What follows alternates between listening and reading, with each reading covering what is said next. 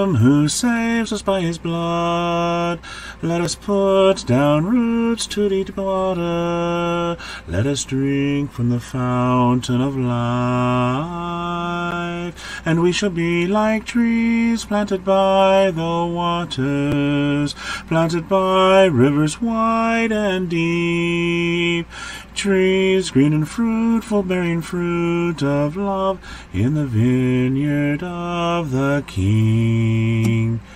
Come, let us grow in the grace and knowledge of God's Spirit by which we're sealed, studying the riches of his word. Let us eat of the bread that he gives, and we shall be like trees planted by the waters, planted by rivers wide and deep. Trees green and fruitful, bearing fruit of love in the vineyard of the King. Come, let us grow in the grace and knowledge of he who calls us by his Son. Let us gather now at his table. Let us feast on the richest of food. And we shall be like trees planted by the waters, planted by rivers wide and deep.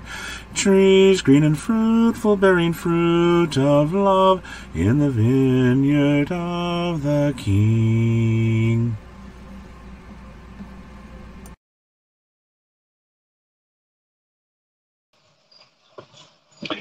Goodman, Sam. Yes, it's time for us to grow. Good evening, Sam. It's time for us to grow. And a good midday to you as well. It's time for us to grow.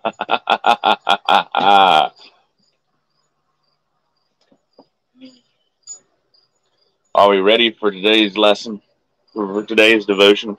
We're just a couple of minutes early, but so we'll wait for people to kind of join us. Ezra's doing tagging, I think, at the background there.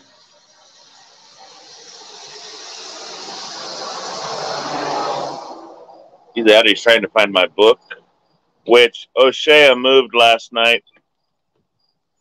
It should be with my Bible.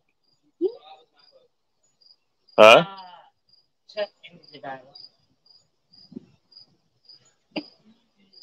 Yes, I know it's good evening. I just figured I'd cover all the bases.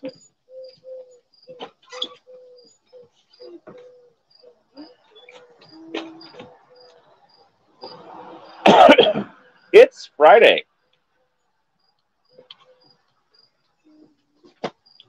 You know, it's Friday. Just by way of covering the bases, tomorrow's Psalms will be 98 through 101. If you want to write those ones down, Sam.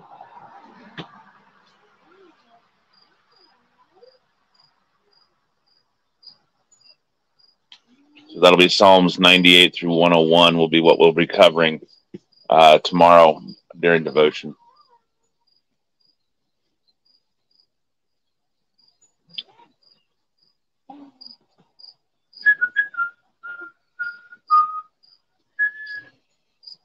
Good morning, Sister T. How you doing?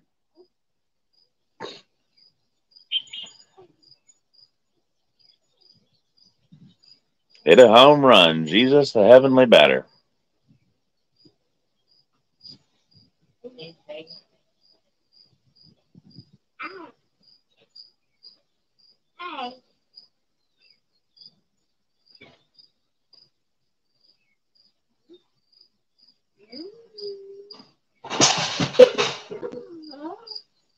That was quite a clatter back there.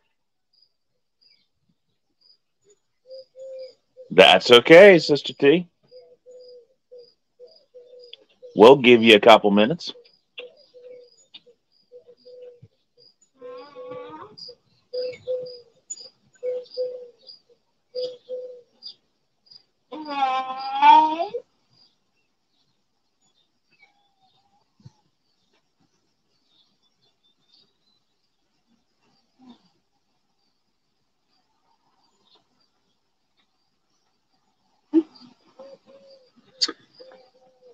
I'm doing okay this morning. Rather tired.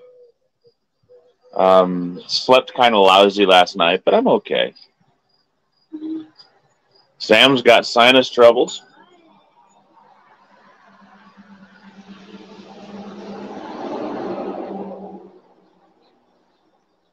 Come, let us grow in the grace and knowledge of He who called us by His Son. Earworm.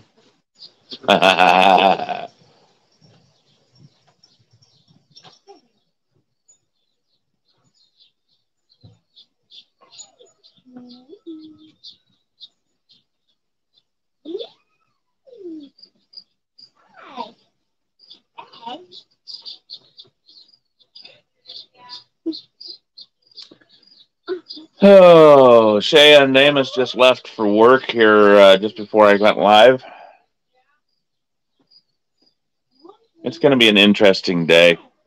I get to this afternoon go down to work, and I get to go get to meet our new director of transportation obviously for the first time because I get to meet him.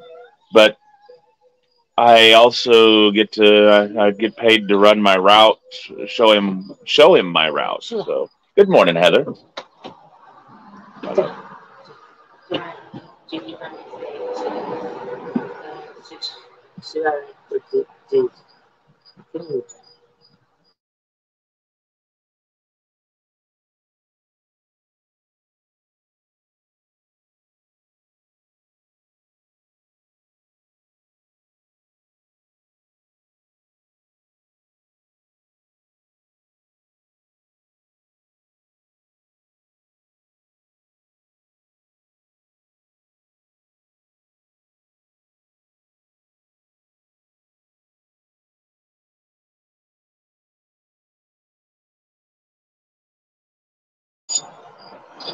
No, basically, I think he's gonna.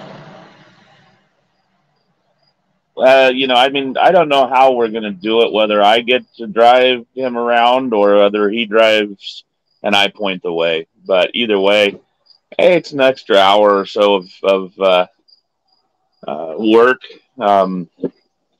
Get paid for it, so maybe I get route pay, which is 2 hours of work. So that'll be interesting.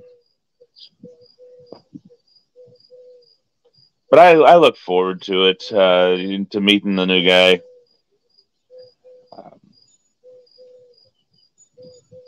Every year I look forward to going back to work. I love my job, and if I had found bus driving before I went back to college for my bachelor's degree, I would never have gone.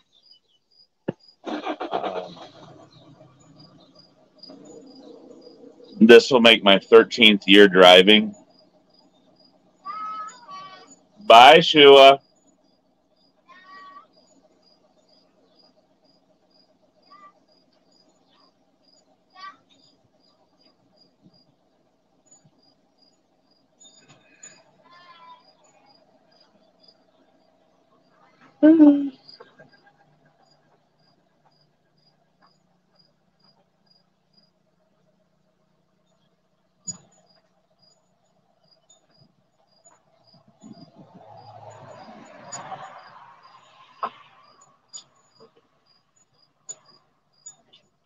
I look forward to seeing how the kids have changed over the summer.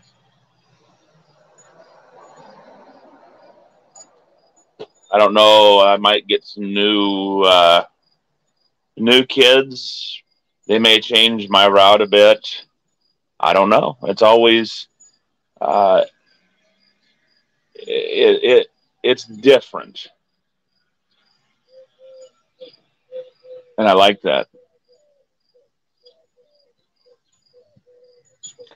I don't want to work for the Metro for a couple of reasons. One, It is over an hour to drive to get to work. And two, it's running through the middle of the big city, and I'm not a big city driver. School bus, I'm dealing with kids. Metro, you're dealing with adults who can't, adults who have not grown up. There's a big difference.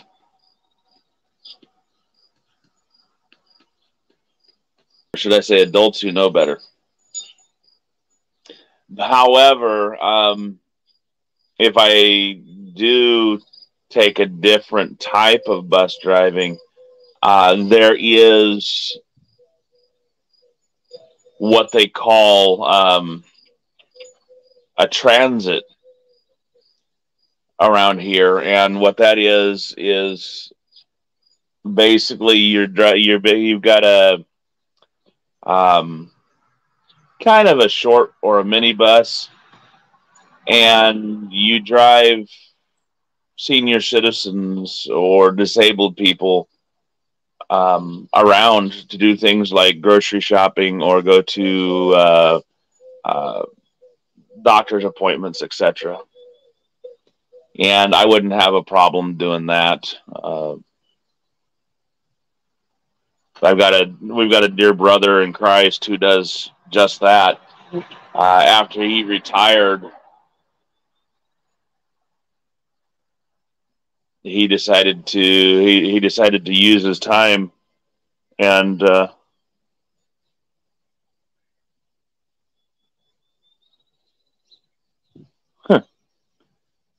decided to use his time to more better effect, and he took up a job driving for one of the transit companies and doing that. It'd still be like a half-hour drive for me to get to wherever a bus is.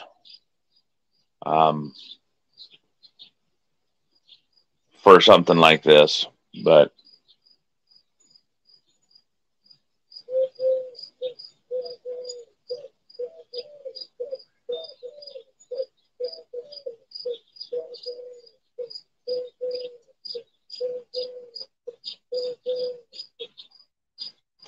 it'll be fun. It'd be fun anyway. Waiting for my tech person to come in. I think she's about ready. I need some water, my dear.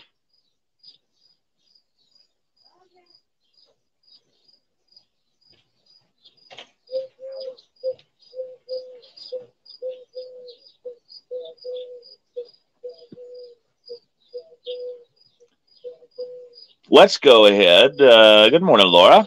How are you doing? Don't worry. Sister T, are you back yet?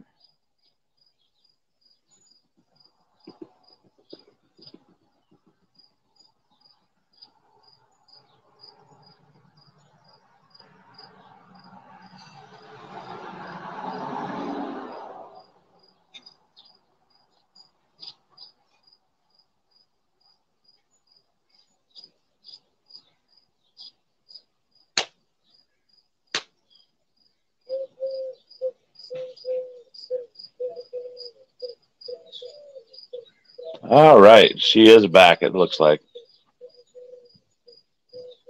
We are going to begin to do lesson 141 today in the I Grow Daily Devotional, written by Philip Johnson, produced by Focus Press. There is a link in the chat, or rather in the description of the video, one scrolling across the bottom of your screen. And there is, or shall be, one in the chat screen here in just a couple minutes. As Alicia gets ready to put it there.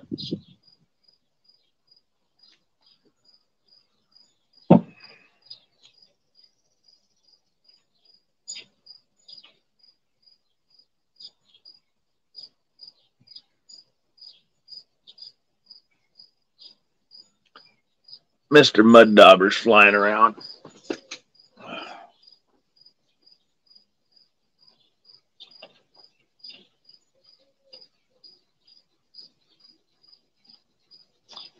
So we've got Sam, we've got Heather, we've got Laura, we've got Sister T. Not necessarily in that order. I think it actually went Sam, Sister T, Heather, and then Laura. But who cares? Who's counting the order, right? We have you here, and we're glad to have you here.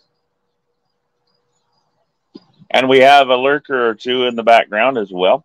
Let's begin by putting 1 minute on the clock. Alyssa, where are we at there, dear? Have you got the link in the chat yet? You do? There it is. Okay. So let's go ahead and take the banner off as we put 1 minute on the clock. The ticker. We are going to devote that minute to meditating on the following words as you look forward to heaven. Hold to the hope, the belief, the conviction that there is a better life, a better world beyond the horizon. Let's meditate on those words. Hold to the hope, the belief, the conviction that there is a better life, a better world beyond the horizon as you look forward to heaven.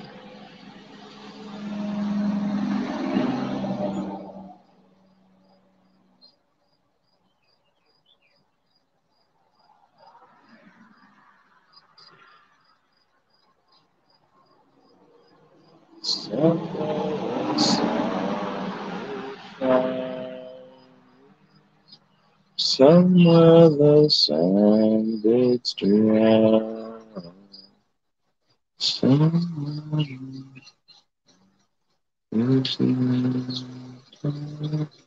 God loves and all is real. Somewhere, beautiful isle of somewhere, land of the new, where we live.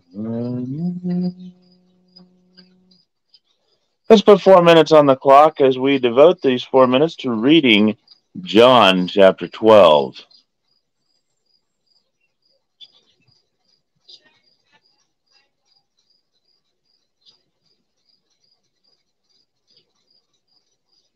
John chapter 12.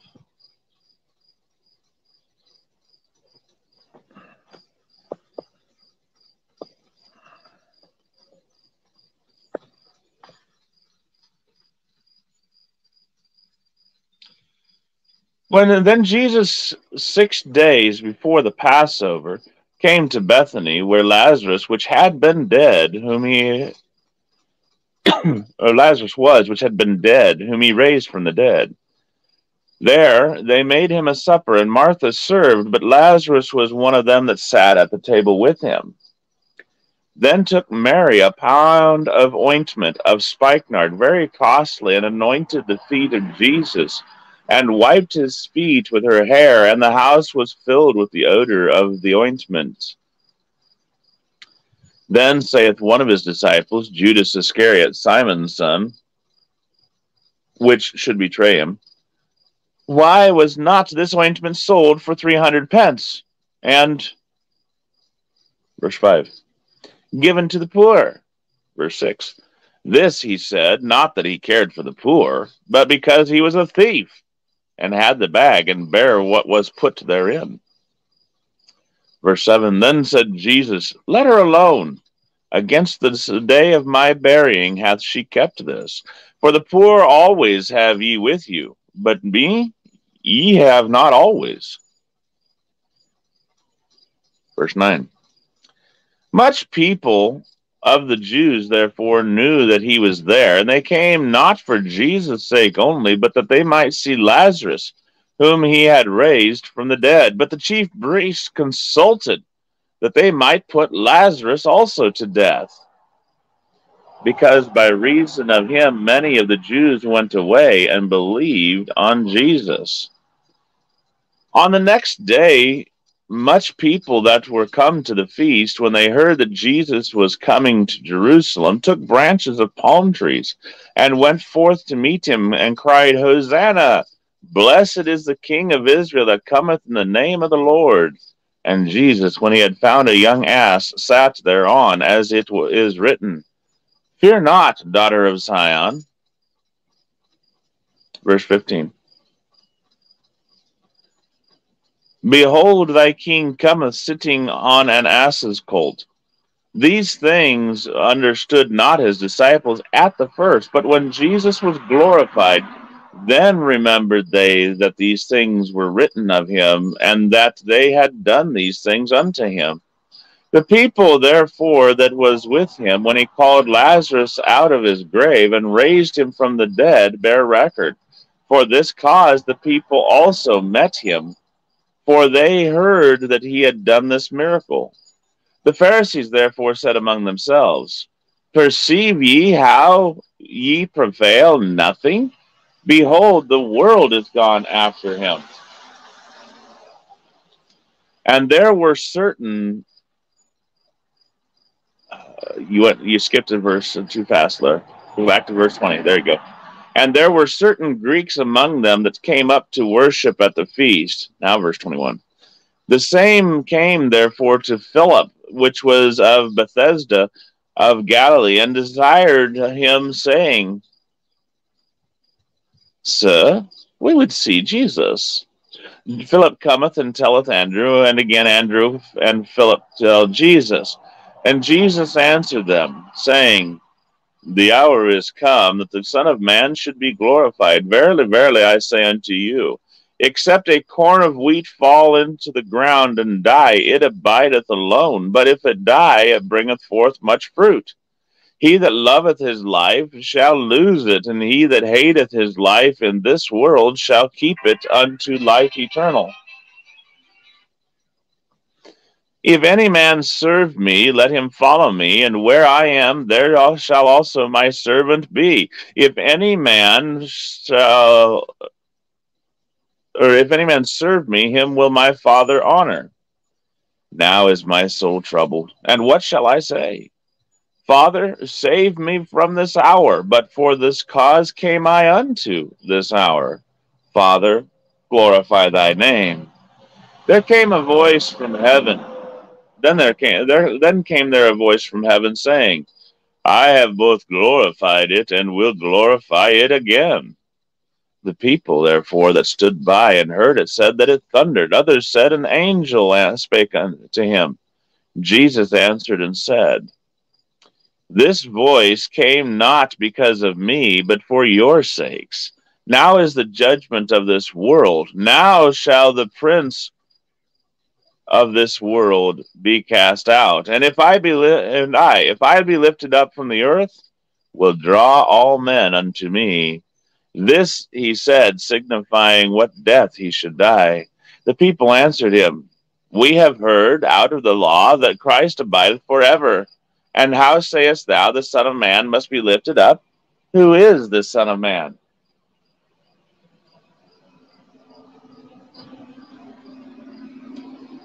Then Jesus said unto them, Yet a little while is the light with you. Walk while you have the light, lest darkness come upon you.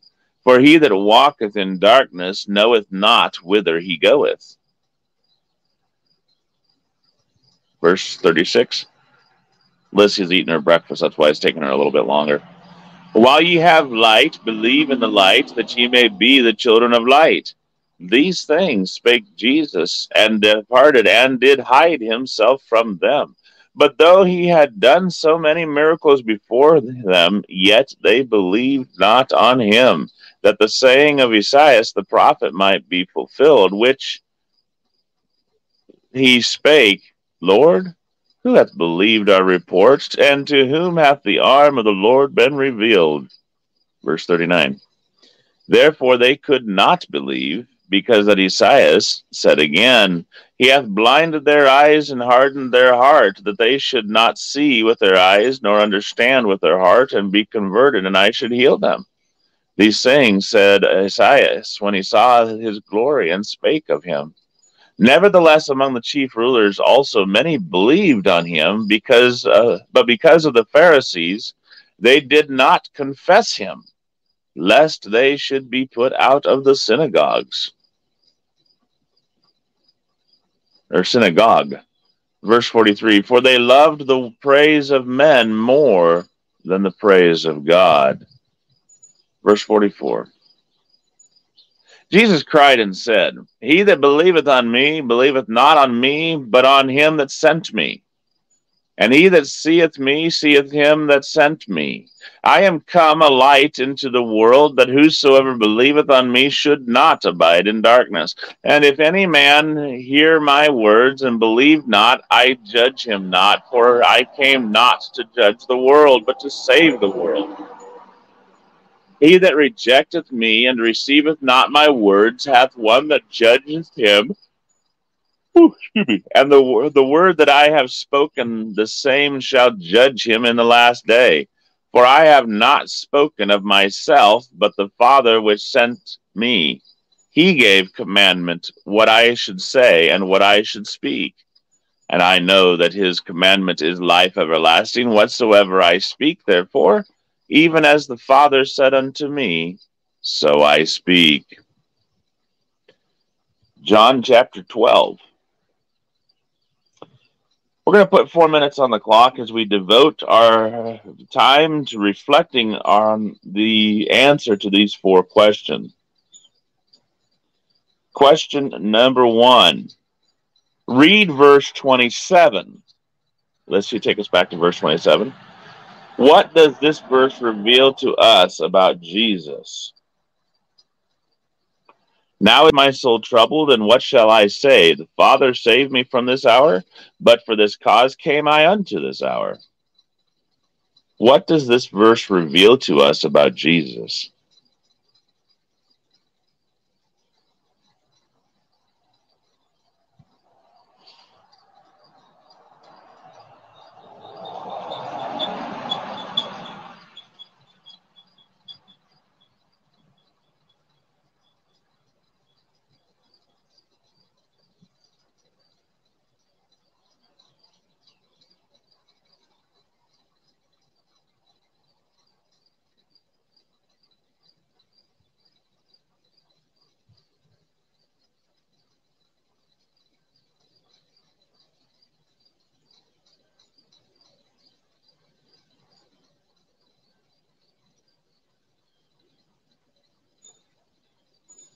Morning, Sister Kay. Question number 2. Did Jesus want to suffer and die on the cross? What motivated Jesus to go through with this?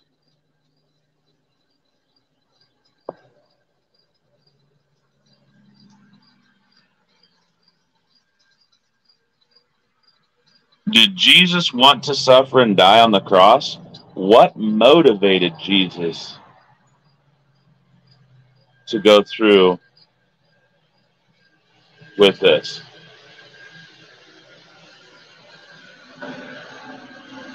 Combine. Oh, nope, didn't see it.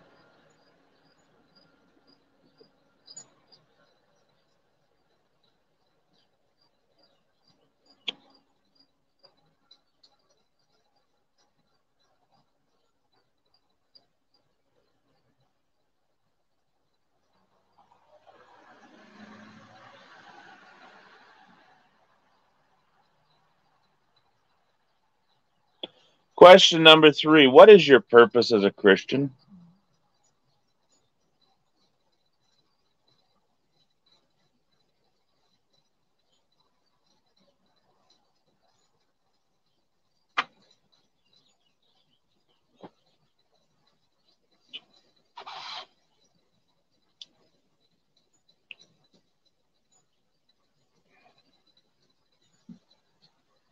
What is your purpose as a Christian?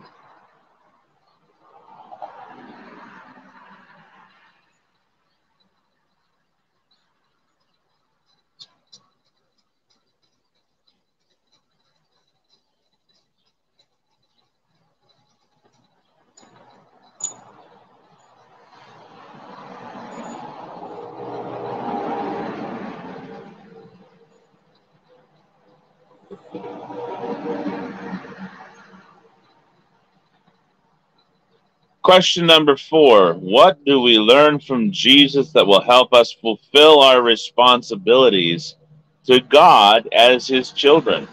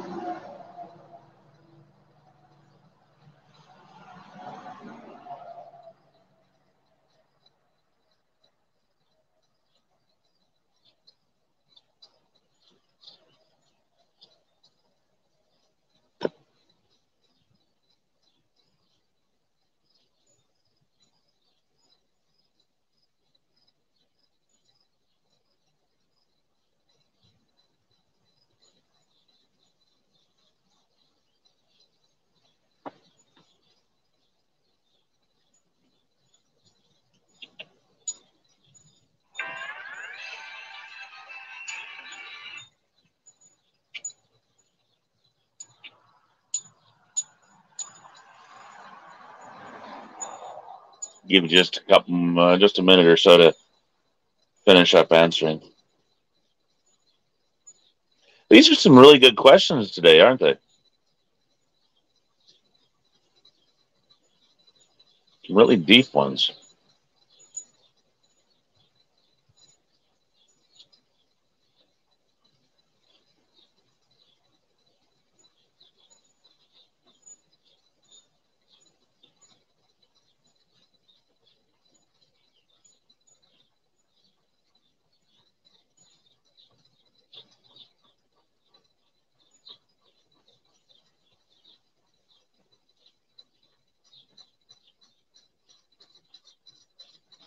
Lucia, would you bring me my pencil off my clipboard? And a sheet of paper, blank paper, because I've got an idea that I want to write down.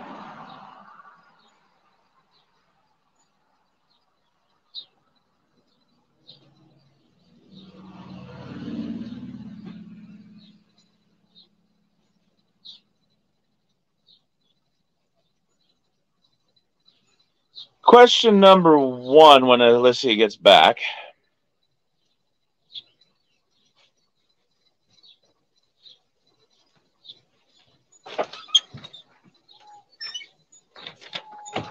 Thank you.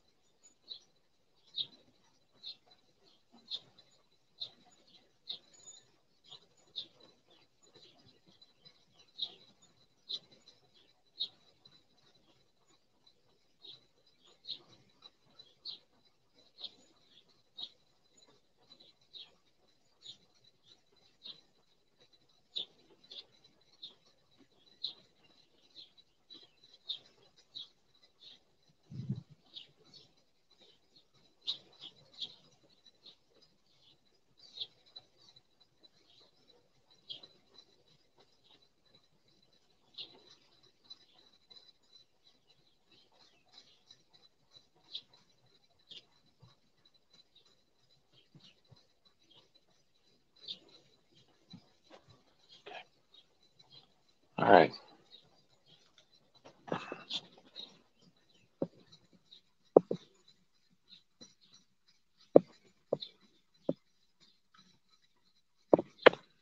All right. Question number 1 was, read verse 27. What does this verse reveal to us about Jesus? Thank you, Sister T. We appreciate it and we need it. It didn't rain last night, though it smelled like it was going to. Kay says, Jesus does God's will.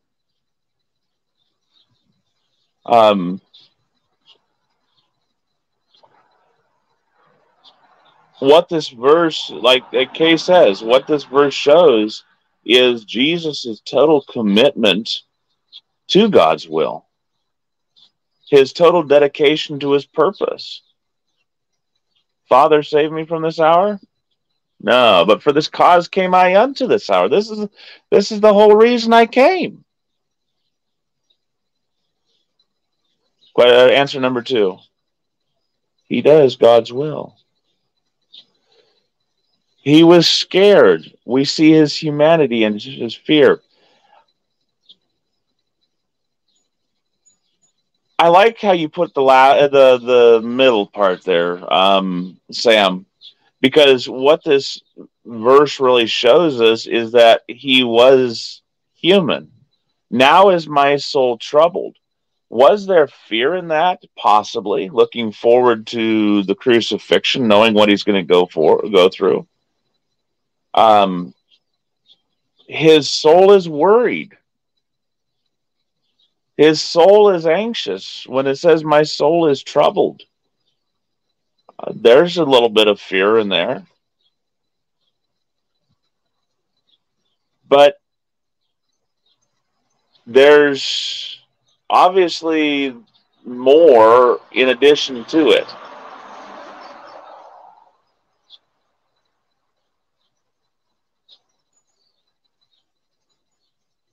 For he says, what shall I say? Father, save me from this hour? Nah, it's for this cause I came to this hour. One could say, I can see his soul at war. There's two sides. Yeah, but we haven't got to answer 3 yet, Sam. He wants us to go on to answer 3. Answer 3. Teresa was asking his father to save him. No, what he's doing is posing a question. Now is my soul troubled. What shall I say? Should I say, Father, save me from this hour? But why? It's for this cause that I came unto this hour. So Jesus is not saying that he should say this. He's drawing a point. And the point concludes in verse 28. He's like, okay, my soul is anxious. My soul is worried. My soul is troubled. Should I say, and what should I say? Should I say, Father, save me for this hour? But here's the reason, but this is the whole reason I came to this hour. So I should say, rather, Father, glorify thy name. And God answers him by saying, I have both glorified it and will glorify it again. So it's not the case of Jesus asking for salvation or to be saved from this hour. We know that he knew what was coming. We know that he was rather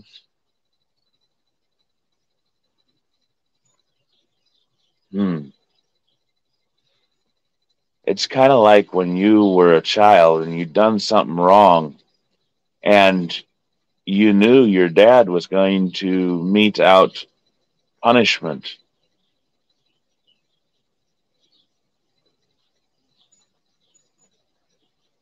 You knew what was coming.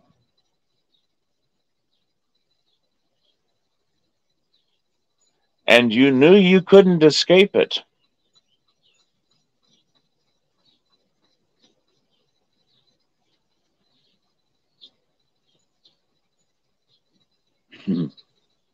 Not that Jesus was had ever done anything wrong and was going to be punished. But it's that same feeling. You knew what was coming. You knew you couldn't escape it. Heather said Jesus knew beforehand that what he would have to suffer. He did. He knew this all the way at the beginning when he created the world. He knew what was going to happen.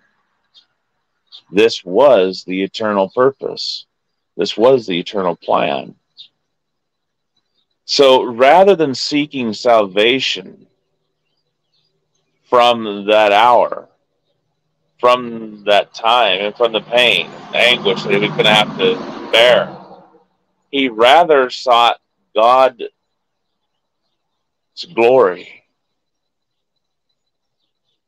He was dedicated to the purpose, to the plan. Remember, we talked last night during evening edification about how Jesus humbled himself and became obedient even unto the death on the cross.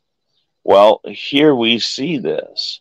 Jesus obedient to the will of God. He knew what he was going to have to suffer. Same thing for us, you and I.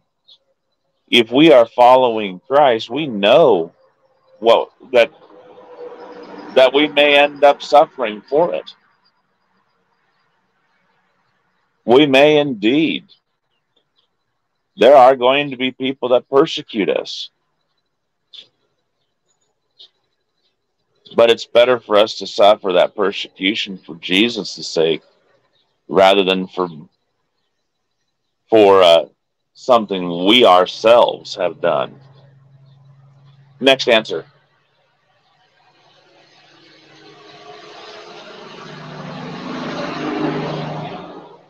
Oh, wait a minute. We did Kay, we did Sam, we did Sister T, and we did Heather. Okay, we've covered them all. Answer question number 2.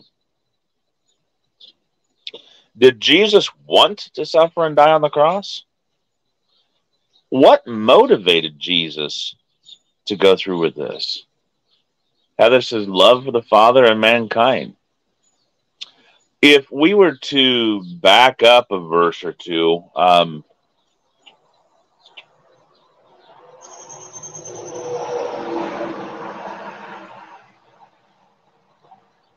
notice what Jesus is talking about in context.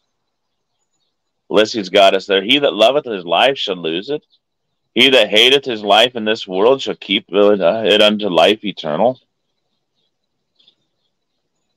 If any man serve me, let him follow me. And where I am, there will my servant be. If any man serve him, or if any man serve, I can't see it because of the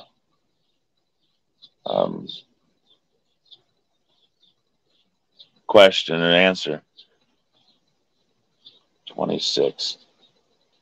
If any man serve me, him will my Father honor. Now is my soul troubled. What did Jesus do? Jesus exemplified his teaching. He didn't love his life more than the will of God. He was ready to lose his life.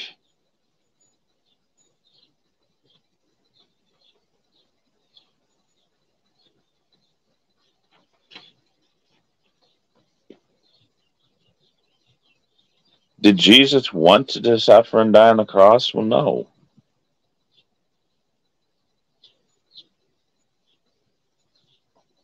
But he was ready to lose his life for God's will.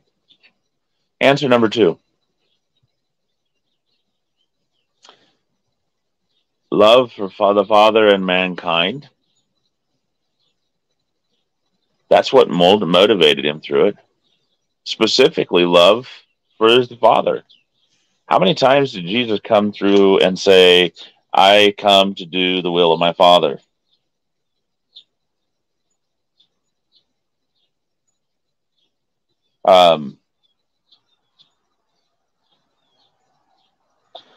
In verse 44, Jesus says, he that believeth on me believeth not on me, but on him that seeth me, or sent me, rather. He that seeth me seeth him that sent me.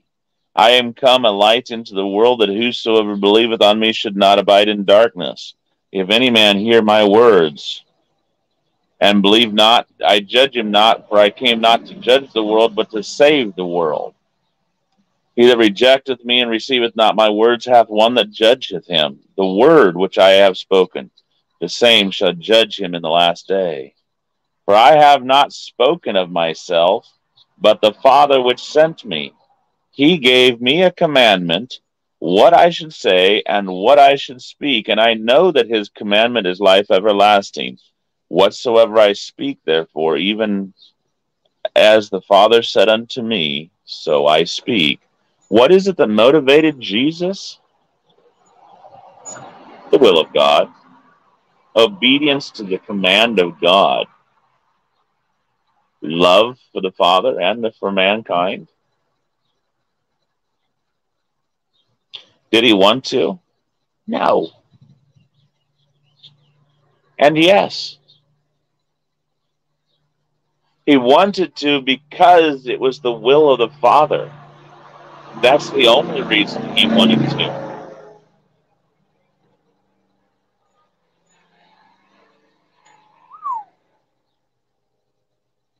That's the only reason he wanted to.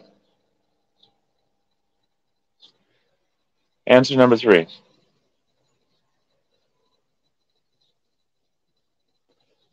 Kay says, no, he didn't, but his love for us and oneness with the Father motivated him. Exactly. His oneness with the Father, his unity. And since he was one with the Father, he loved us. For God so loved the world that he gave his only begotten Son, that whosoever should believeth on him should not perish but have everlasting life. John 3:16.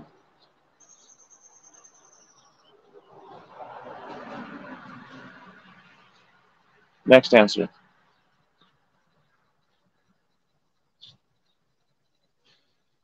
He had a hard time with it, but it was the Father's will, and it was he was going to draw all men to him.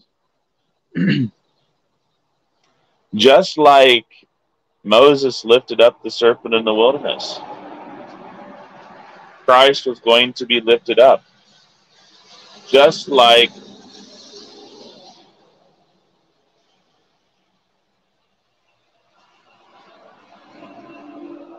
rather busy today. And just like all men that were wounded in the wilderness looked unto the serpent, so shall all men look unto Christ. There isn't going to be an excuse. If you reject the words of God, of Christ, you are rejecting God. And if you reject God, then there is only one course for you. It's like we talked last night. You are either going to yield yourselves to sin, or you're going to yield yourself to God. There is only 2 choices. It is that stark. It is that black and white. You are either going to yield yourself to God, or you are going to yield yourself to sin. No man can serve 2 masters. It's impossible. Is there another answer for question 2, Alicia?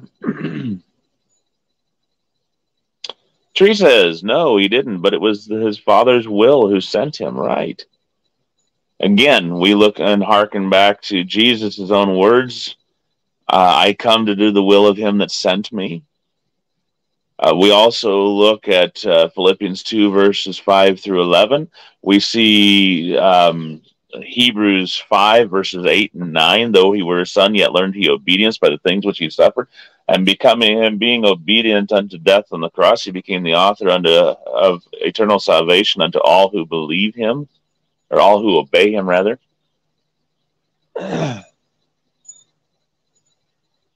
So it's that simple. No, he didn't. And yes, he did. Because there again, we look and we say, the reason he wanted to was because it was the will of his Father, plain and simple. The human side, recognizing the pain and the torture that was going to be put on him, was troubled. Question number 3. Sorry, Mickey. What is your purpose as a Christian? Sam says, Ecclesiastes 12, 13, and 14. Let us hear the conclusion of the matter. Fear God and keep his commandments, for this is the whole duty of man, to serve God. Answer number 2.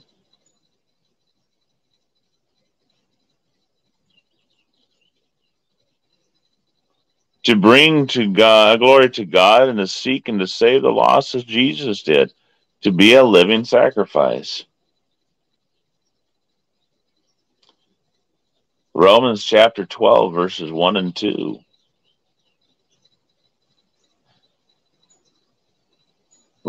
First John chapter 5, verse 3. Answer number 3.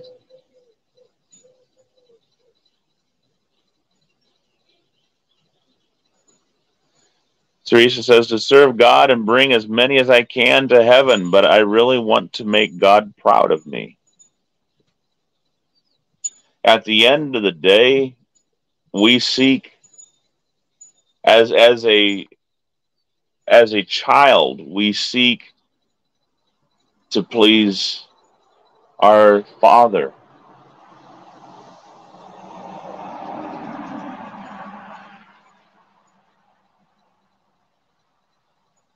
Do you remember the joy you felt when you took some little drawing or some little thing to your father, your earthly dad, and he praised you and he was, oh, that's really great. Do you remember that feeling?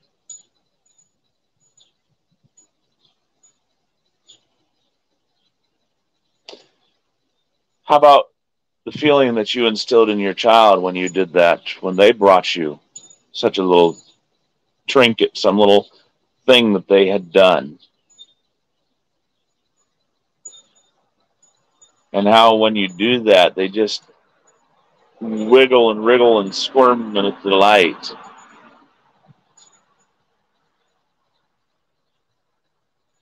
There you have an image of what we, as a child of God, seek to do. Ultimately, we are only unprofitable servants because we've only done exactly what he wanted us to do.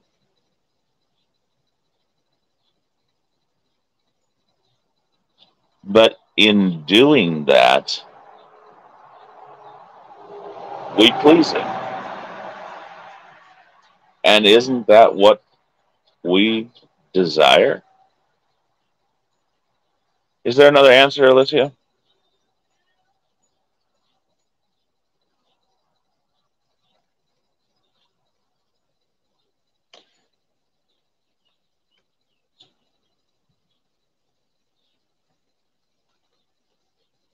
Yes, the birth of your children is a very precious feeling.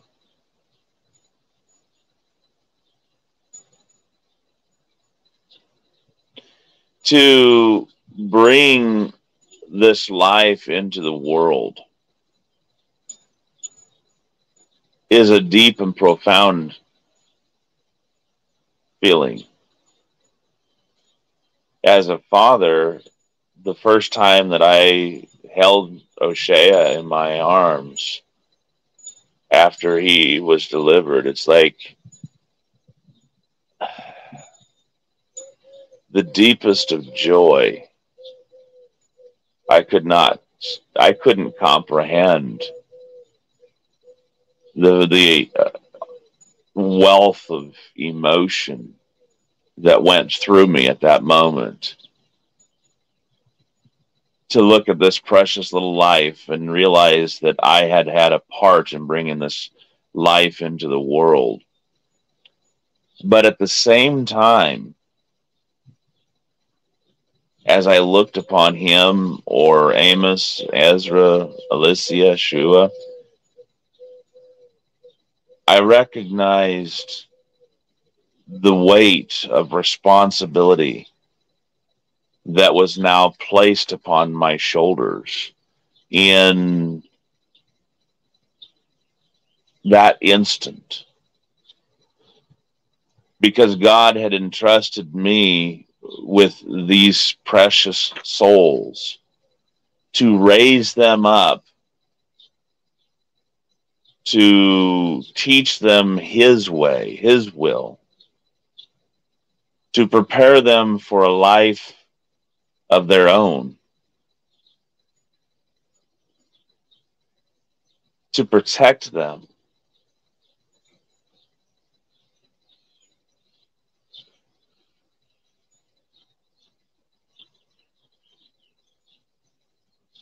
And I worry, and the amount of worry that also coursed through, because worrying about what kind of a future would they have.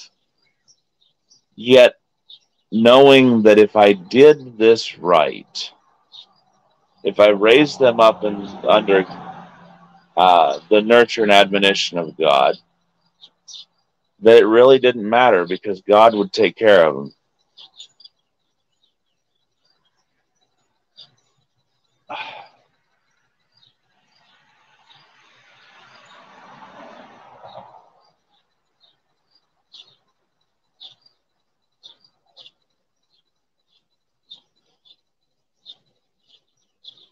Our language is so inadequate to explain that feeling, is it not? Proud doesn't even begin to come close.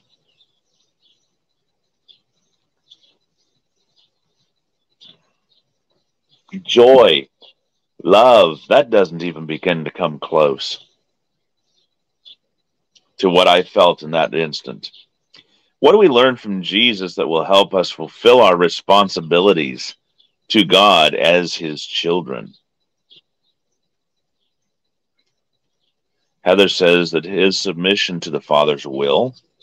Jesus, in all things, submitted his life, submitted his will to God.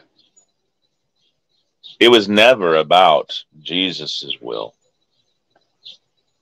We, if you remember, a couple of weeks ago now, we dealt with how Daniel, from the very get-go, this youth of a man, purposed in his heart to follow God, to dedicate himself to God. And as such, it was never about his own will. It was about remaining true to God. Answer number 2. Jesus was the same way. He always kept his will in submission to God's. Basically what Heather said, says Teresa.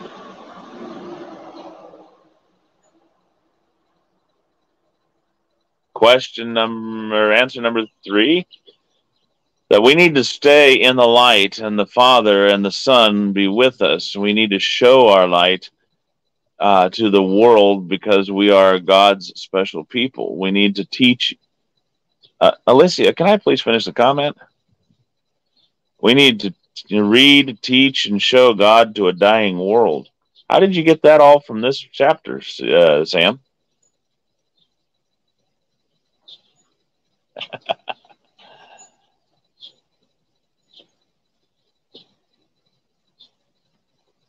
And answer number next.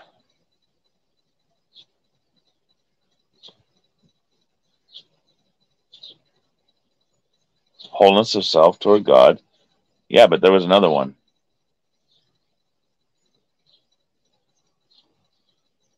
Right, Alicia?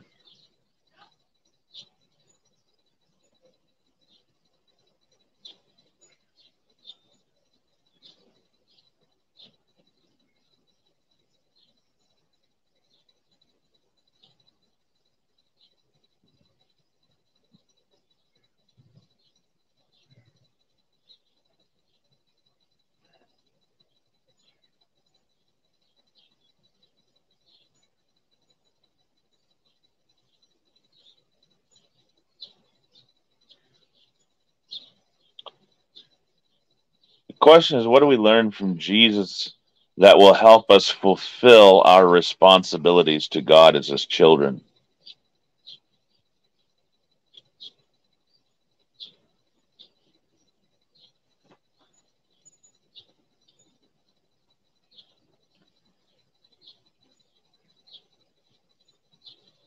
What do we learn from Jesus that will help us fulfill our responsibilities to God as his children? It's not asking us what is our responsibilities to God. What are our responsibilities to God as his children? Rather, what is it that Jesus, what example, what quality does Jesus teach us through his life that helps us as we strive to fulfill our responsibilities, just like Jesus did?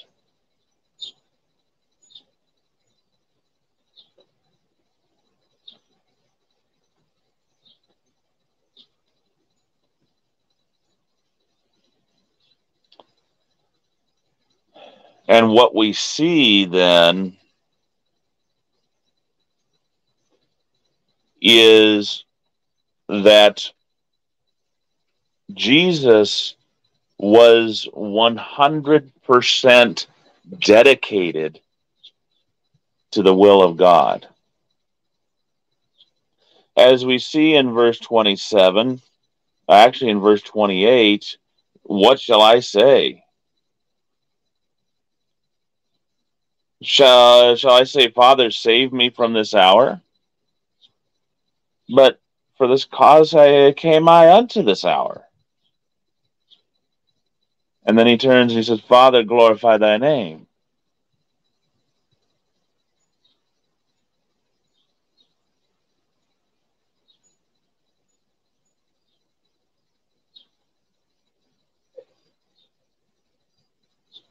He then says, in talking about being the light, while you have light, believe in the light, that ye may be the children of light.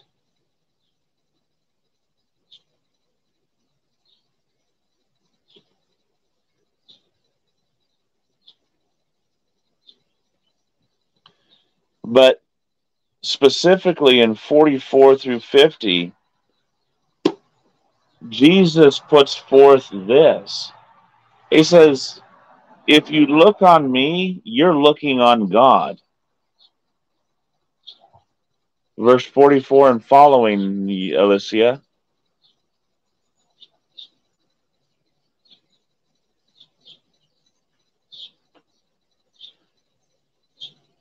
See that? He believeth on me, believe not on me, but on him that sent me. He that sees me, seeth him that sent me.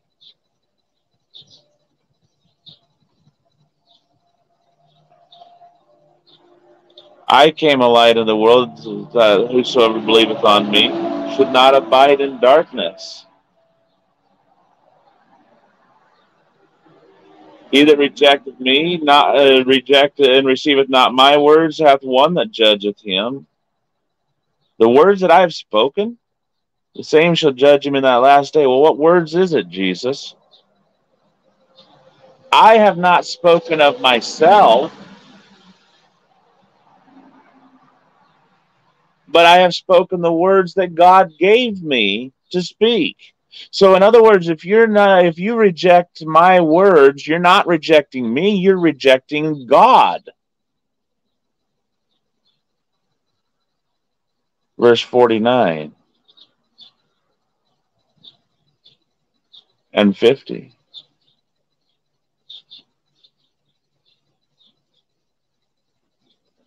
Jesus was 100% dedicated to obedience to the will of God.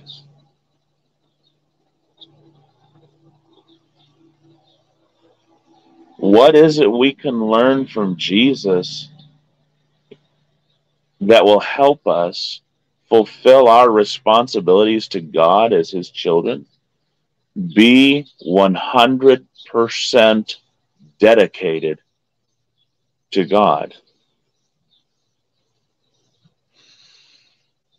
Paul put it this way: I am crucified with Christ, nevertheless I live, yet not I, but Christ liveth in me. And the life that I now live in the flesh, I live by the faith of the Son of God who loved me and gave himself for me. Galatians chapter 2, verse 20. Paul was 100% dedicated to the will of God because Jesus was his master and had provided that example. And Paul followed Jesus to the point where he let Jesus live through him. Plain and simple.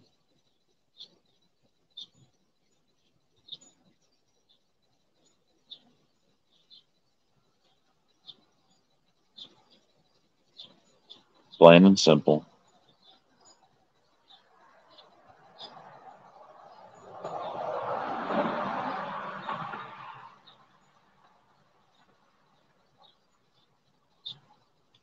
If we were to know how we died or how we were going to die, would it change how we lived?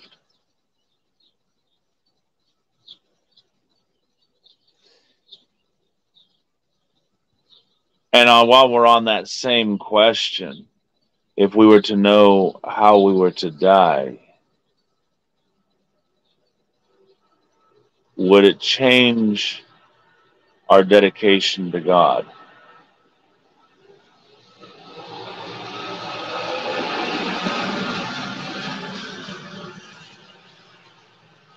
You see,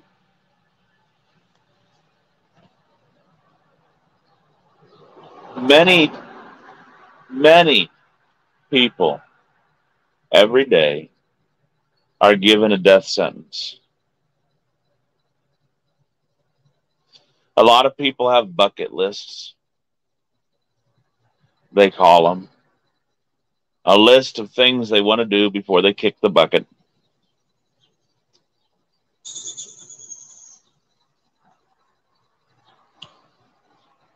Does it change how they live? A lot of them. If a doctor comes to you and gives you the diagnosis of cancer, you've got 2 weeks left to live. How does that change your perspective, your life?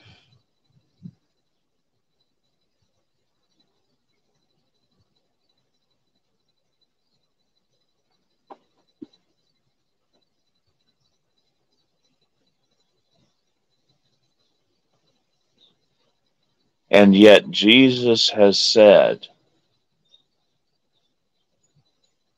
as you think about this, Jesus knew when his life was going to end. Jesus knew how his life was going to end before he even left heaven to become a man.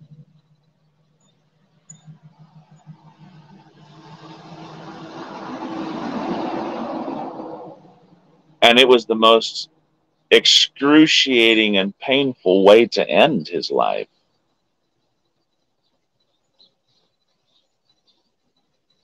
Also, Jesus has told us, he says, you don't know when when I am coming back. Even I don't know when I'm coming back. Be watchful.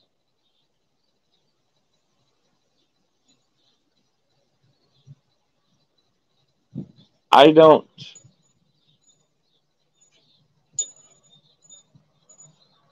I don't know, but a lot of times I would hazard a guess that you are like me, and you and I get wrapped up in our day to day life to where we don't think that this could be our last second on this earth.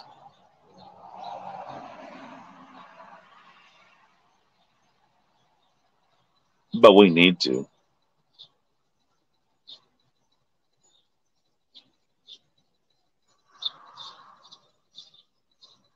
We need to. What do we learn about from Jesus that will help us fulfill our responsibilities to God as His children? Be 100% dedicated to the will of God.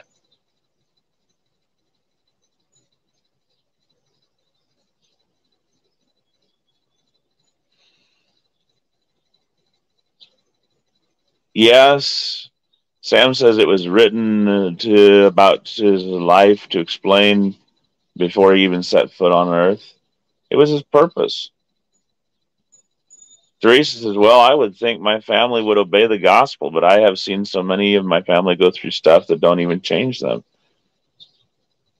Unfortunately, I cannot control what another person does, how another person responds, but I can control how I respond. And Jesus doesn't say, go out there and make them fear or make them live a certain way. He just simply says, teach. And you be watchful. Let's put 3 minutes on the clock.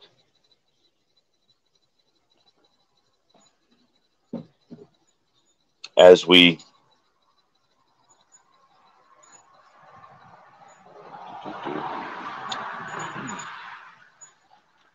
Let's put 3 minutes on the clock as we record our answers to these three questions.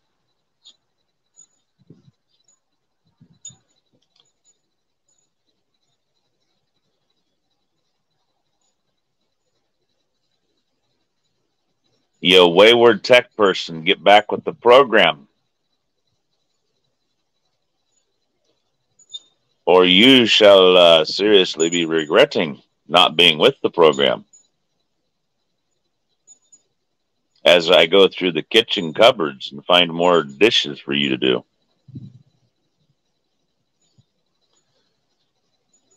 Question number one, write down one question or observation you have over this chapter.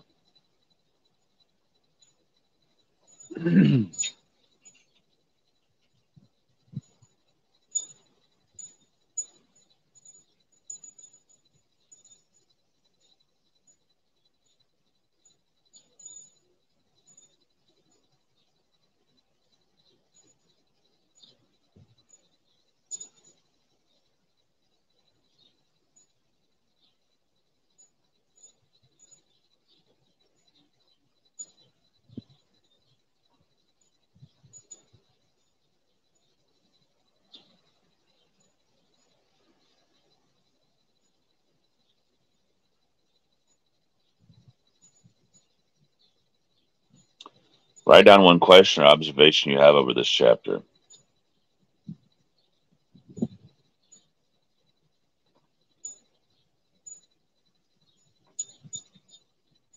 Question number two, list one way this chapter will strengthen your commitment to God.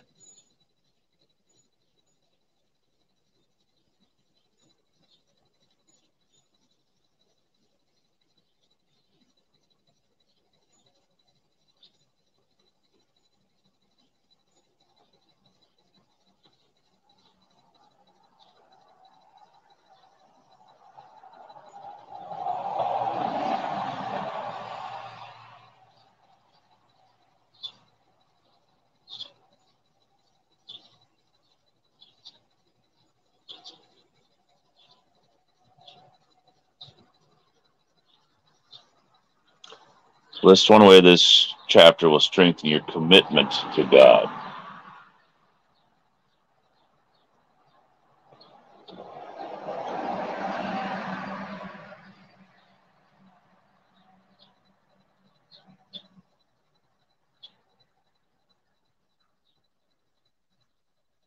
Question number 3. Write out one action step you will take in your life based on today's reading.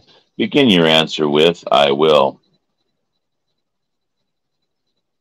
Question number 3.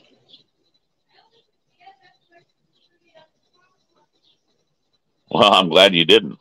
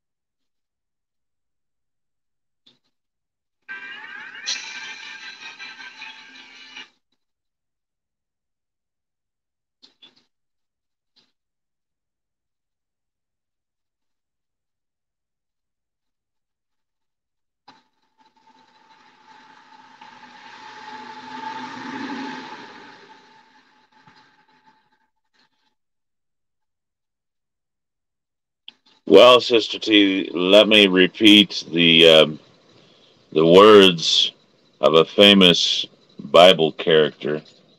Am I my brother's keeper?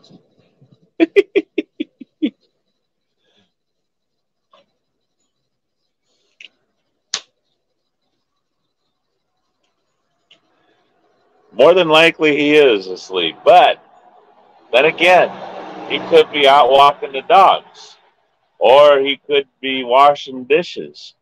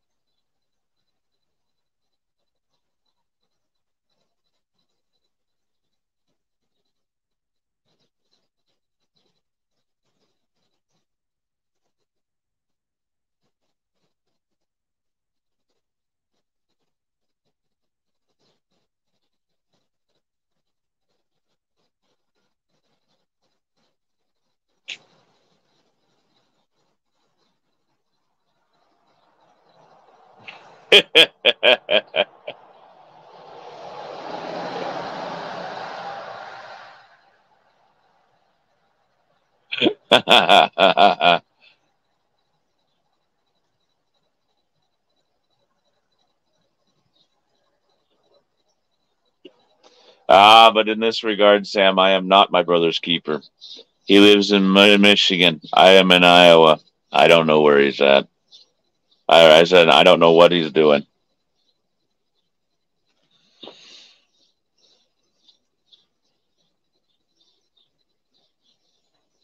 All right. Question number 1 was write down one question or observation you have over this chapter. And our first answer comes from Sister T. And she says verses 7 and 8. So Alyssa is going to take us up there.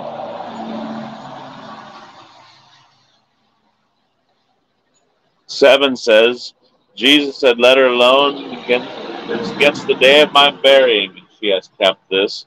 For the poor always ye have with you, but me ye have not always.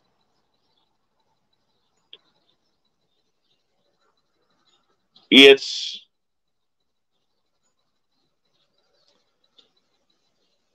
it's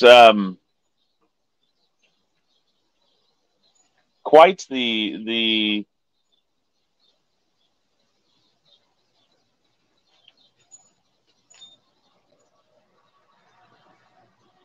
quite the account here.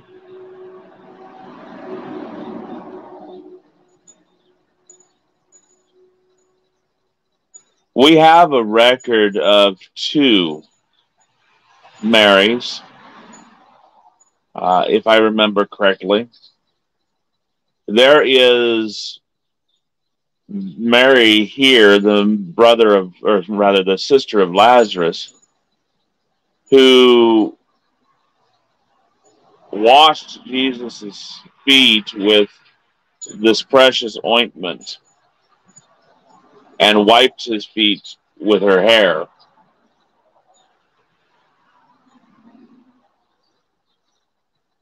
And then there is I believe it was Mary Magdalene. There was a Mary with whom he had cast out 7 devils.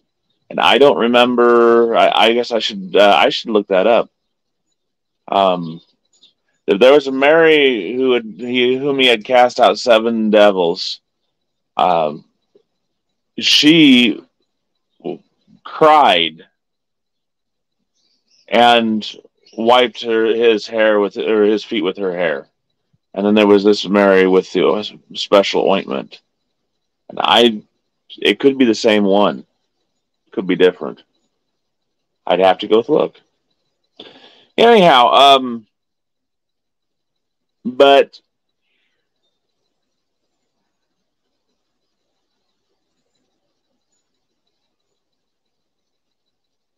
yeah, that was rather weird, wasn't it, Tiger? Jesus says when Judas verbally chastises her, why wasn't this sold and the proceeds given to the poor? Well, Jesus cuts right to the heart of the matter. He says, leave her alone.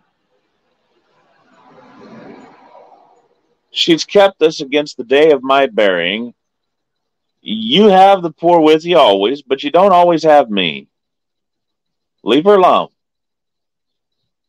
He knew that Judas didn't care one bit for the poor. Judas was only interested in his own pocket.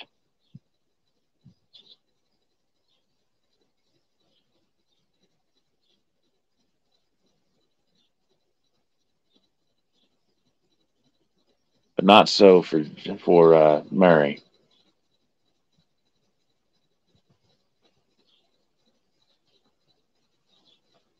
Jesus had said, you're always going to have wars and rumors of war. You're always going to have natural disasters. You're always going to have the poor, but you don't always have me. And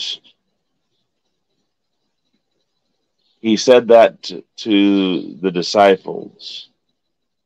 Then he ascended.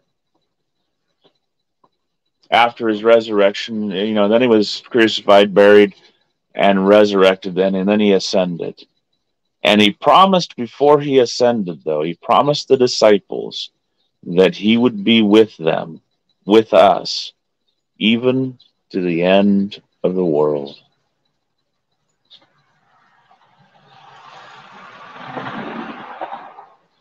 Whether we're rich or poor, whether we're well or sick,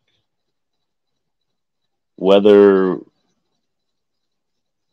we're going through hard times or good times, Jesus is with us.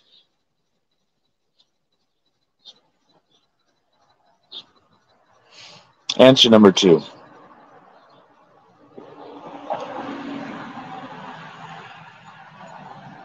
Heather says to reject the word of God is to reject God. And we find that at the very bottom of in verse 49 and 50 of the chapter. For I have not spoken of myself, but the Father which sent me, he gave me a commandment what I should say and what I should speak. And I know that his commandment is life everlasting. Whatsoever I speak, therefore, even as the Father said unto me, so I speak. Wait a minute, Jesus. Does that mean that when you said you were the door and no man can enter in but by you, that God said you were the door? The Father said that you were the door? Yes, child, that's exactly what it means. So you're telling me, Jesus, that when you say you're the way and the truth and the life, no man can come to the Father but by you, that God said that you are going to be the only way unto him? Yes, child, that's exactly what it means. All right, now bear with me. Let me see if I got this right, Jesus. When you said that all authority has been granted unto you in heaven and earth, that God said that you have all authority in heaven and in earth?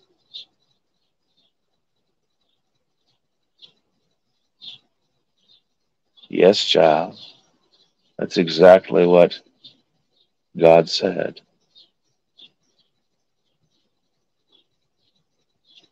So when you say that belief and baptism are required to be saved, then God said belief and baptism were required?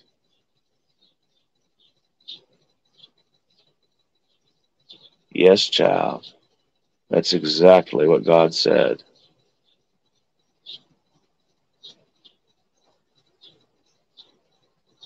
And if we reject that,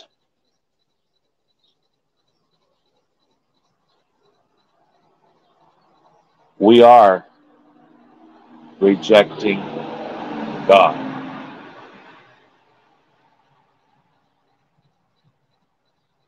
Answer number 3.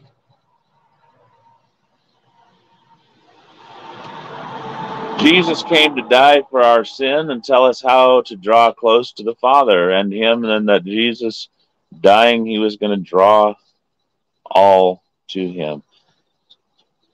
Everybody has the same opportunity to look unto Jesus, to go unto Jesus, to follow Christ. Every person has the same opportunity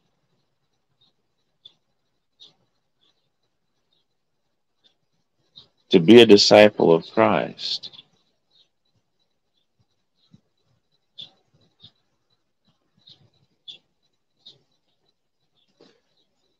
Jesus said, if I be lifted up, I shall draw all men unto me. God, through Isaiah, Jeremiah, and Micah, and Daniel, prophesied that all nations were going to flow unto the kingdom and the king. Answer number 4. Okay. Question number 2 then. List one way this chapter will strengthen your commitment to God.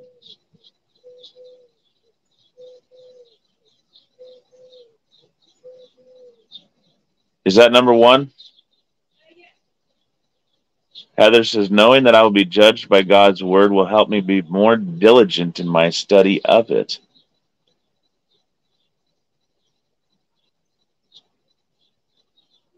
Jesus said, the word which I spake will judge. How does Jesus' word? Let's go back and look at that one there. Verse 40, 7, Alicia.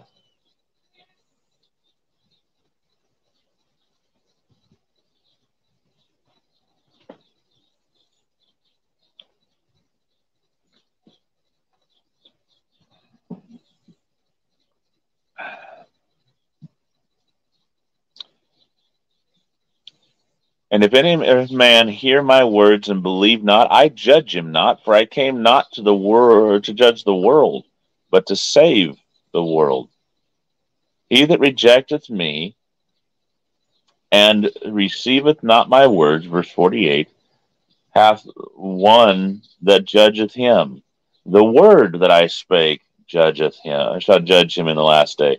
Why is it that the word that Jesus spake is going to judge us in the last day? Because Jesus spake not his own words, but the Father. So the Father will judge in the last day. The standard is the words that Jesus spake. If you do not receive the words that Jesus spake, if you reject those words,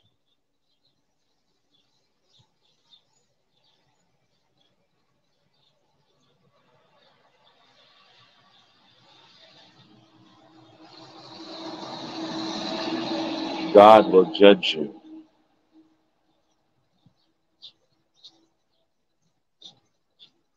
Jesus is saying there that not that he's not going to be the judge,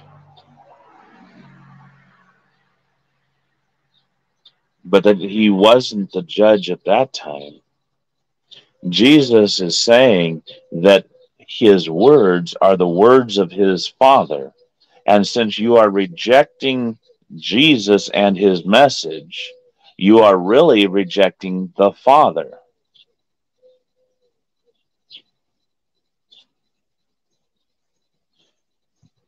Backing up to verse 44, he that believeth on me believeth not on me, but rather on him that sent me.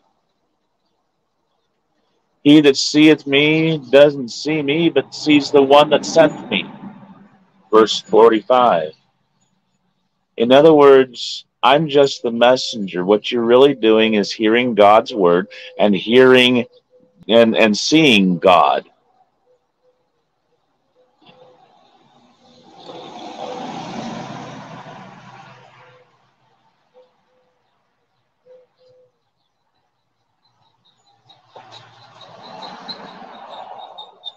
So yes, knowing that I'm going to be judged by God's word should help us be more diligent in our study of it. 2 Timothy 2:15. Answer number 3.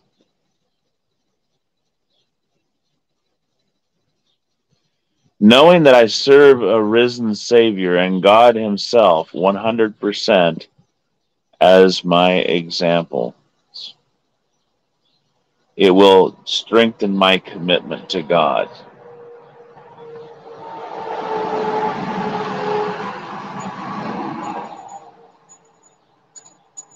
This chapter, though, is not about the risen Savior. This chapter, of course, is about Jesus being 100% dedicated to God's will while he lived before he was crucified. And as we see, then our example should indeed strengthen our commitment to God. Because if our example, if our master, the disciple is never above the master. But if our master was 100% devoted to God and his will, should we not also?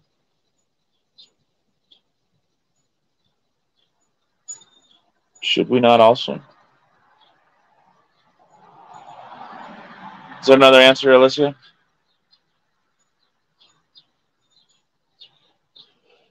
Verse 25 and 6. Take us up there.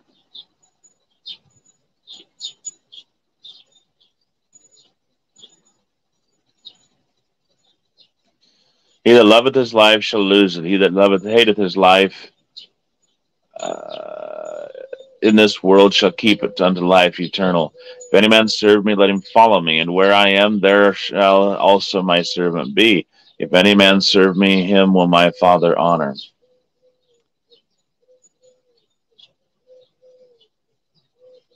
Jesus really nails everything down. First off, if you're going to serve me. You're going to serve me. You're going to be found wherever wherever I will be. Secondly, if you love your life in this world, you're going to lose it in eternity. But if you love your life less in this life, in this world, than me, if you love your life, if you love, yes, if you love less your life in this world, you're going to receive life eternal. It goes with the same concept of of a person putting their hand to the plow and looking back. They're not going to be fit for the kingdom of heaven.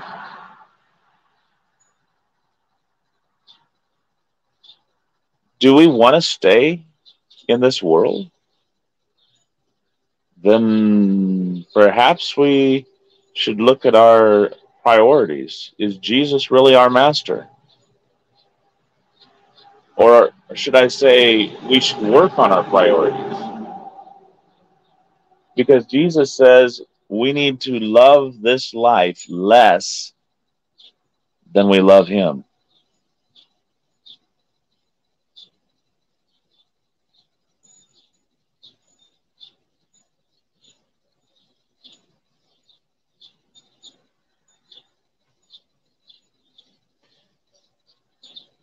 We have to also, Sam, realize that these are separate events.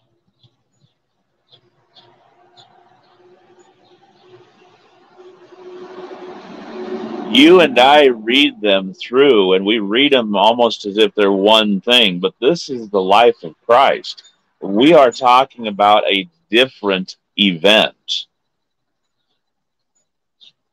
We're talking several weeks or so, even perhaps a different year than what we witnessed in 11. Yes, Jesus said, "I am the resurrection and the life," but sometime later he comes back to Bethany.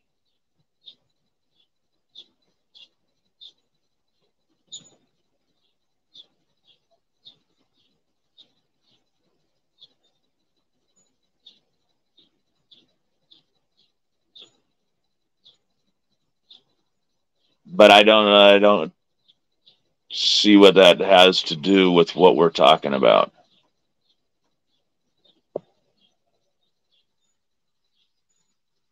Forgive me for being dense.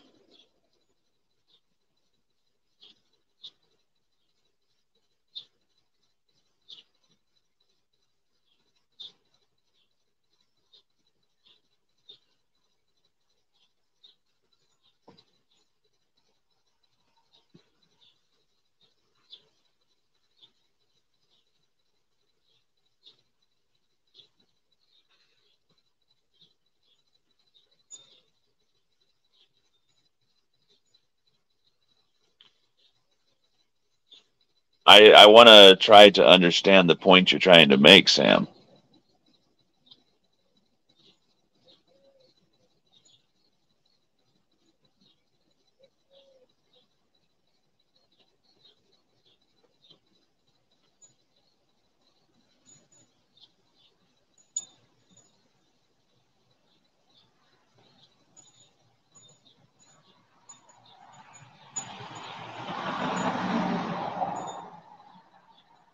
when we look at this chapter, we look at the chapter, we need to ask ourselves, when we look at the question and the chapter together, list one way this chapter will strengthen your commitment to God. And we're following Christ. We are the disciples of Christ. That's why we bear the name Christian.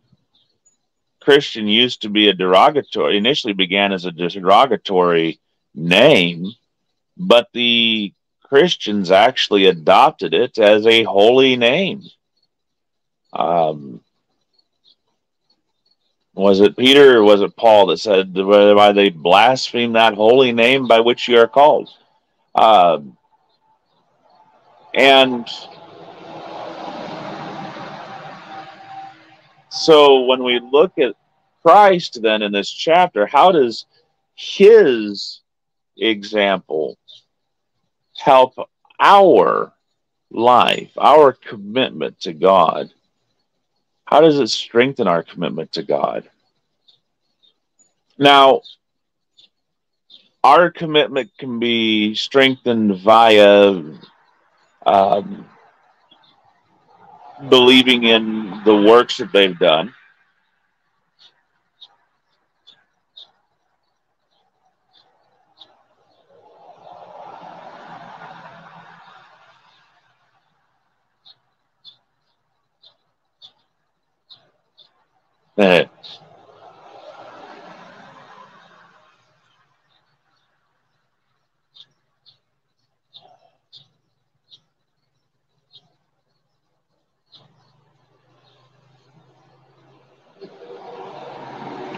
Sorry, you forgot your hat.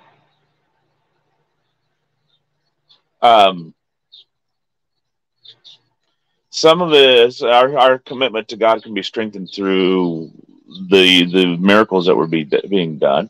It can be strengthened because of the message that Jesus is carrying, or that the writer is carrying. And it can be strengthened via the example that's being set. And what we have here is Jesus's message and example being together, coming together to show us his 100% dedication to God.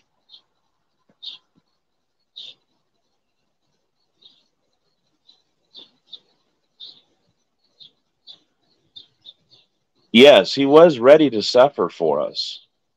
He was 100% committed to the will of God. And we ourselves need to be like Christ. So we can take this message and we can take the example that Jesus sets and say, I want to be like him.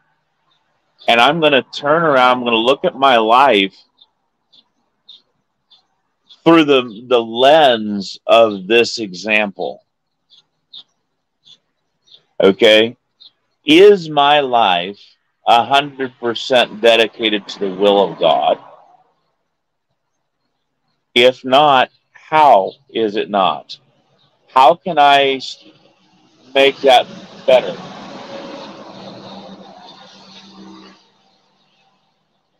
How can I strengthen that?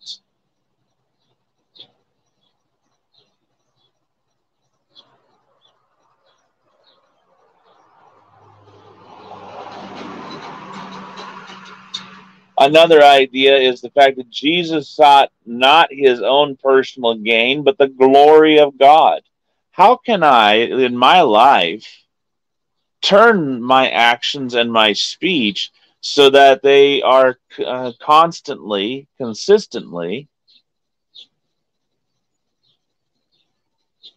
promoting the will of God? Glorifying, promoting the glory of God. Jesus said, as we read in verse 45, he that seeth me, seeth him that sent me. How do we let God shine forth from our life. And we need to look at our life through these lenses and ask ourselves these tough questions. And they are tough because you know your life and you know where it needs working.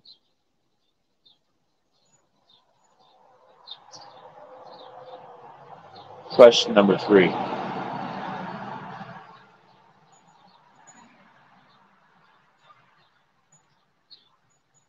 Question number 3, Alicia.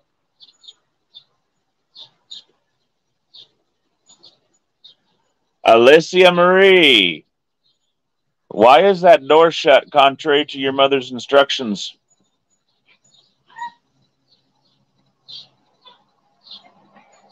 Don't play innocent with me, my dear.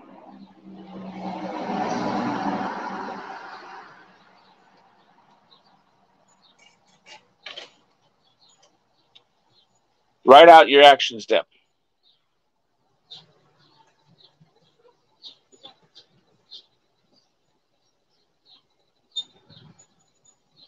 Sister T says, I will always strive to keep my eyes on God.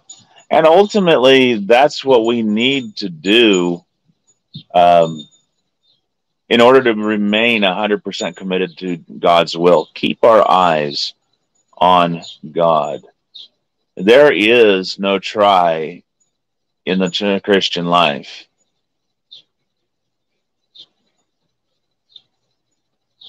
There's do or do not. Jesus says, he that puts his hand to the plow and looks back is not fit for the kingdom of heaven. When you are plowing, you don't look back. You keep your eyes forward. You have a point on the horizon that you keep your horse steering toward, or your tractor. You don't look back, you go forward. You keep your eyes on that line, that point, and you go toward it without wavering. Otherwise, you're gonna plow in a crooked furrow. And trust me, when you plow a crooked furrow, it is not easy to straighten it out.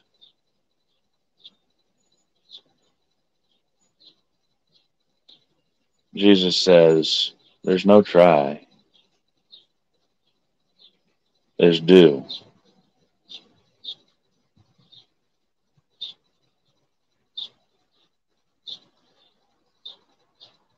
Heather says, I will seek to bring more glory to God by conforming my life to God's will. Philippians chapter 2. When I pour out my life to be filled with this year.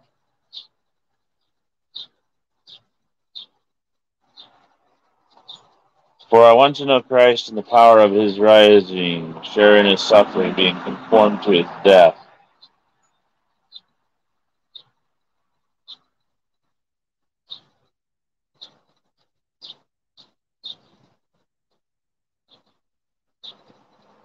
Philippians 2.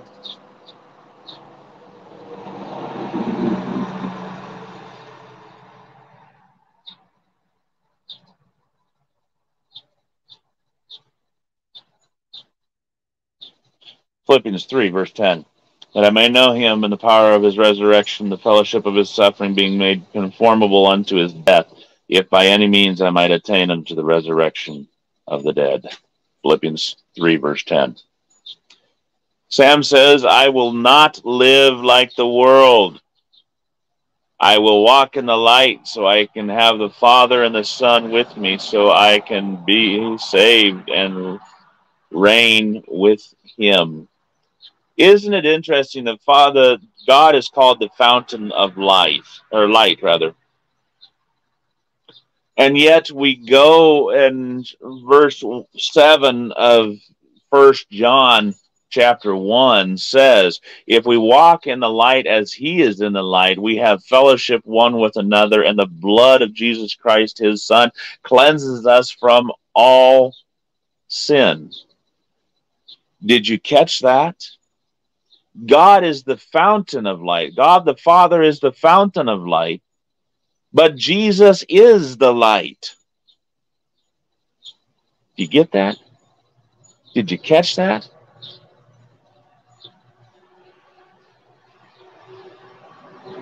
For it says, if we walk in the light as he. Who's the he? Well, obviously, if his son, if we're talking about his son,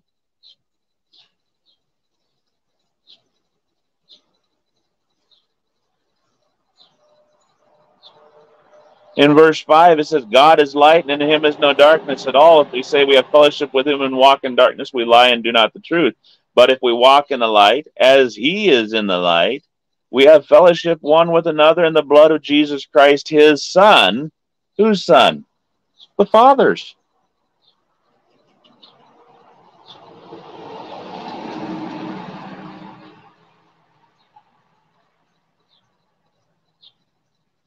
I love you too, Sam.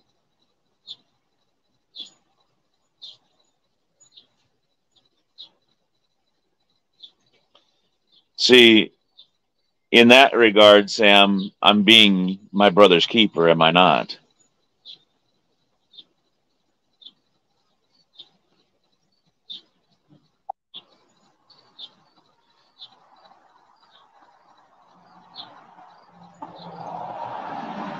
Jesus said, I am the light. God is light. In him is no darkness. There's no turning. There's no variableness. Yet God the Father is the fountain of light.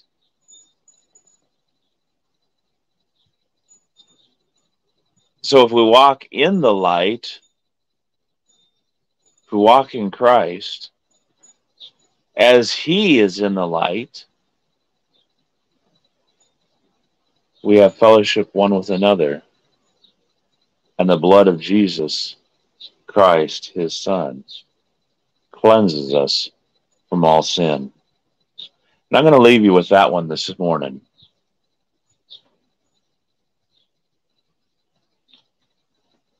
Let's walk in the light of Christ. Let's follow his example of being 100% devoted to doing the will of God, to letting the glory of God shine forth, to speaking the word of God and only the word of God. Bow with me. Our Father, God in heaven, we come before your throne this day, thanking you for another day of life. We thank you for the light that is your Son and the example that he set while he walked this earth. Father, we pray that as we meditate upon the words of John chapter 12, that we may incorporate them into our life, being 100% devoted to you and your will. May we let you live in us, reign in our life supreme, and shine forth. Father, may you be glorified through our life this day. Help us to humbly submit ourselves unto your will and resist our enemy, the devil. Grant unto your servants strength that we may overcome. Father, we pray for wisdom, for guidance from you. We pray for strength and courage. And please, Father, teach us what to say, how to say it, and when to say it, that in all things your glory and your will may be done on this earth as it is in heaven.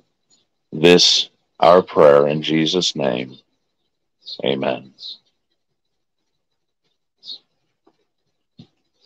Thank you all for being here, and we pray that you have been edified through our time this morning. Remember also, brethren, to add to our faith devotion. I'll see you then. God bless.